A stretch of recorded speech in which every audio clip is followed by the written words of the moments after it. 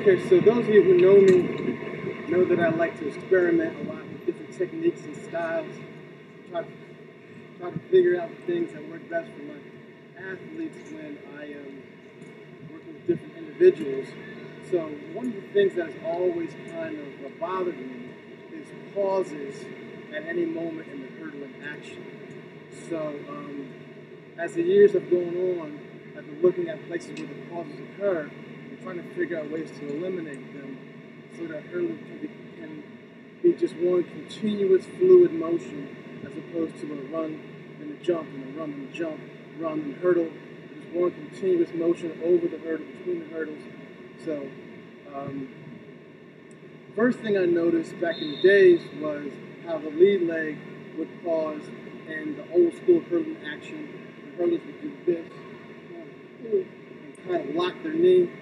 So when they would get here, they would lock, and then they would snap down. Okay. So by locking the knee, this leg pauses, so the leg in front pauses. Okay. Meanwhile, the trail leg will pause because the lead leg pauses. So this leg locks, this leg winks, then whips to the front. Okay. So in watching some hurdlers who are more efficient, and looking at what they did well, I think Alan Johnson was a big one for me. What I noticed was the lead leg didn't lock all the way; it stayed partially bent. Okay, so even when it was at full extension, there was still some bend. It wasn't locked all the way. So because it stayed partially bent, it could just continue to cycle back to the ground. So the lead leg was one continuous motion. Okay? When the lead leg was continuous, then the trail leg could be continuous too.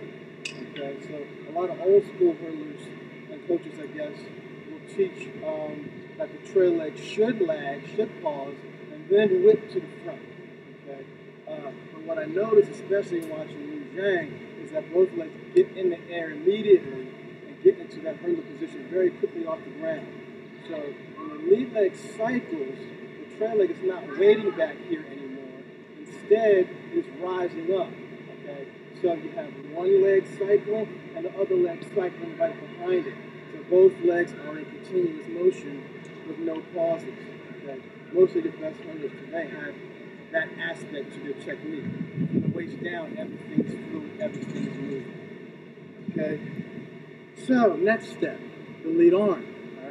What I noticed was a lot of old school hurdlers would kind of kick it out with the lead leg, and as the lead leg paused, the lead arm paused with it, like this. And then come back down. Okay, so you had two motions. 1, 2, as opposed to one fluid motion. Alright? So and looking at that, it's kind of like, okay, let's make the lead arm do what we want the lead leg to do.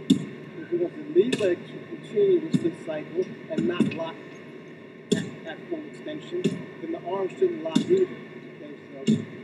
Okay, and looking at Liu Zhang, so he would do something like this, where he would, instead of being real long with it, he would bring his with the lead arm.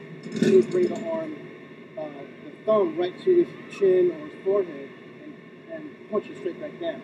Boom, boom. Okay, like that. However, the problem that I saw with that is that his arm ended up coming back too far when he landed, and it was throw his shoulder offline a little bit. Okay, so let's have, here's what I was saying, let's have that arm do exactly what the lead leg does. The lead leg is doing this, driving with the knee, extending but not locking, and then cycling back down. Let's have that lead arm drive up, extend but not lock, and then cycle back down so that it looks like this. So together, it looks like this. Okay? One continuous motion. So when you get here with the lead arm, instead of punching down, you kind of cycle down, and then back to the back pocket. Boom! Okay? So lead leg and lead arm are both cycling, therefore trail leg can cycle because the lead arm kind of gives it the room and gives it the cue to come up. So you have boom, boom, boom. Okay? Now the problem that still existed was that the trail arm would pause. Okay? The trail arm would get here, get in that back pocket, and on the way down, push back up. Okay? But there was a pause here before it pushed back up. Okay? So it's like, how do we fix that? How do we make it that hurling is as fluid as water going over a rock? How do we make it one continuous, seamless motion from starting line to finish line? No pauses at any time in the action throughout the entire race. How do we do that? Okay. So I happen to think back to a teammate of mine I had in high school who had a funny running style where his arms would kind of go out like this. Instead of going up and down, he would kind of push out. All right? And what I noticed was two things. Even though it looked weird and everybody laughed at it, including me. But what I noticed was two things. Was one, he was beating people. He was only a sophomore. He was beating seniors. And two, he seemed to run taller than everybody else. So it's kind of like when he pushed himself forward like that, it kind of got him up on the balls of his feet better. Okay, he was able to bounce better than a lot of other sprinters were. He was a sprinter, he wasn't a hurdler.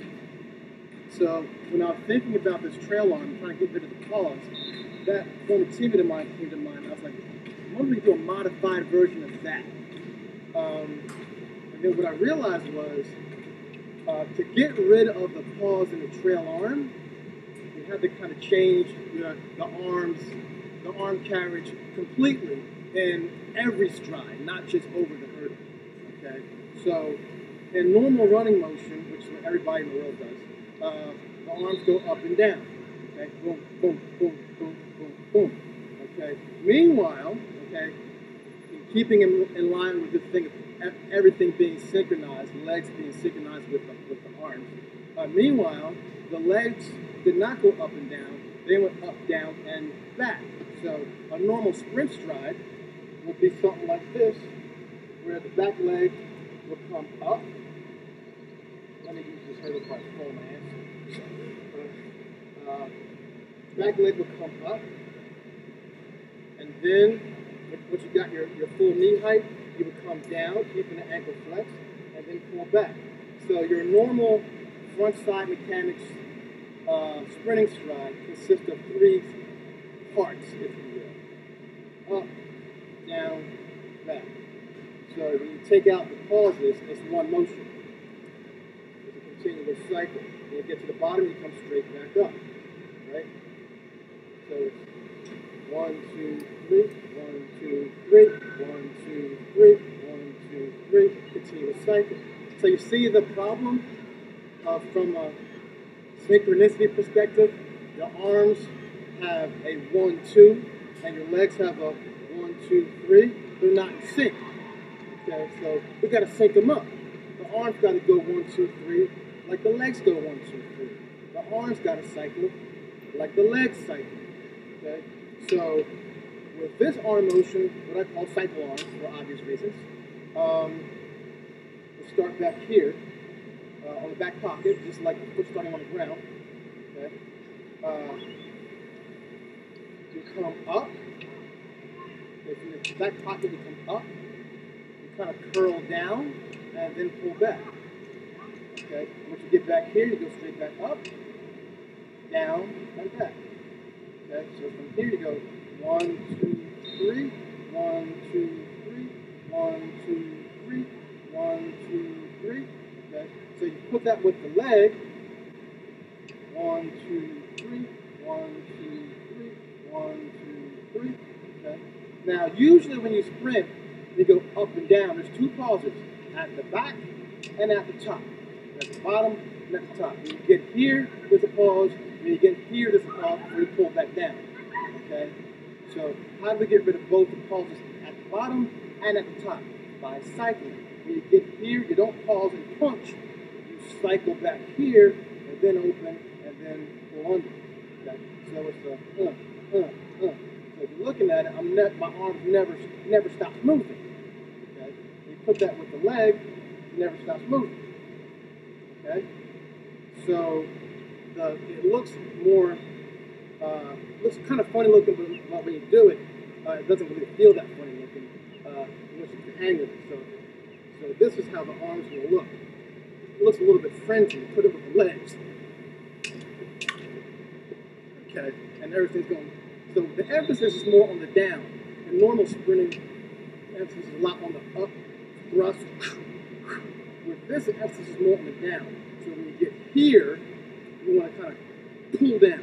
So you see how my hand's kind of curling? So I get here at the top, 1, 2, 3. 1, 2, 3, 1, 2, 3. Okay?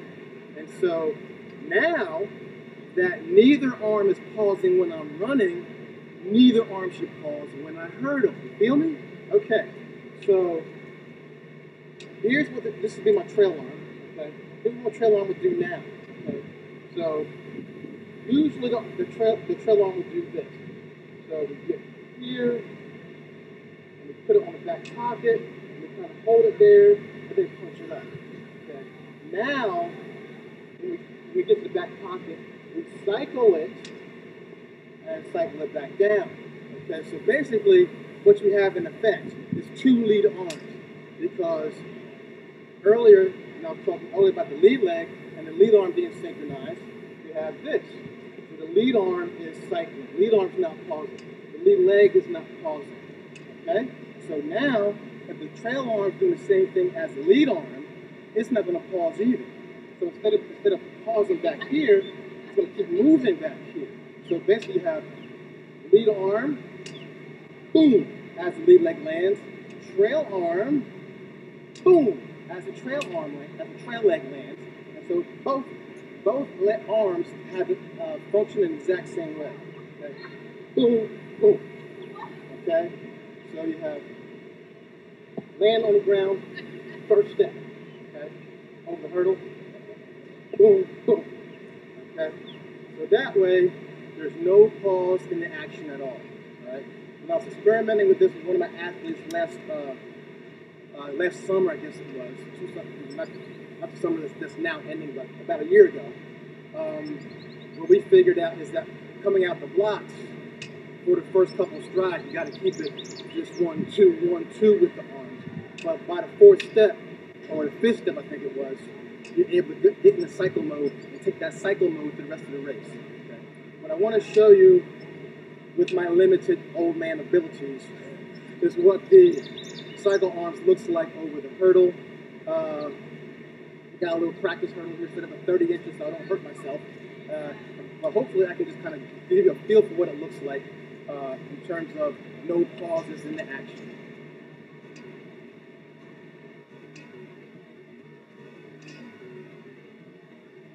Okay, so what happens is, as you may have seen on that demonstration, it's going to be a slowdown, but not a pause. I didn't explain that before, let me explain it now. I kind of think of a hurdle as a hill, okay? So when you're going up the hill, you're going to slow down because you're going up a hill, not because you're not trying, not because you're tired or you're slower, but because the hill's there. So you're going to slow down, like think of like a roller coaster perhaps. You slow down, and then once you reach that peak, you start coming back down, zoom, you speed down, okay? So over the hurdle, now here's the deal.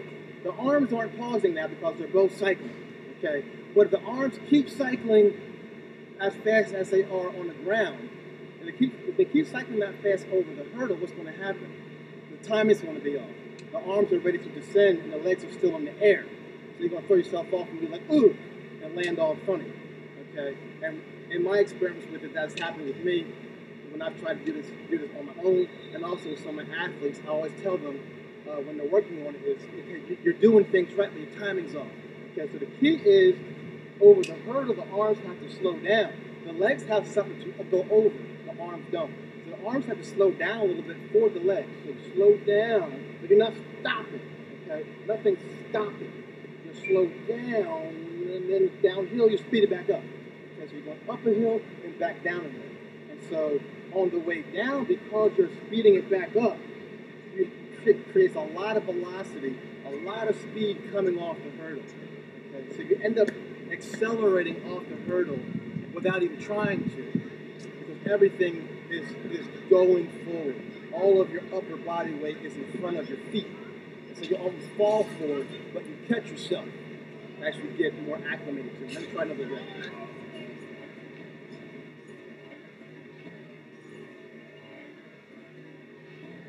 All right, so I'm at a point in my coaching life right now where I'm more English teacher than track coach. So school where I'm at doesn't really have a big team. So I got ideas I haven't used because I was trying to use them on with my athletes, and then things just didn't work out.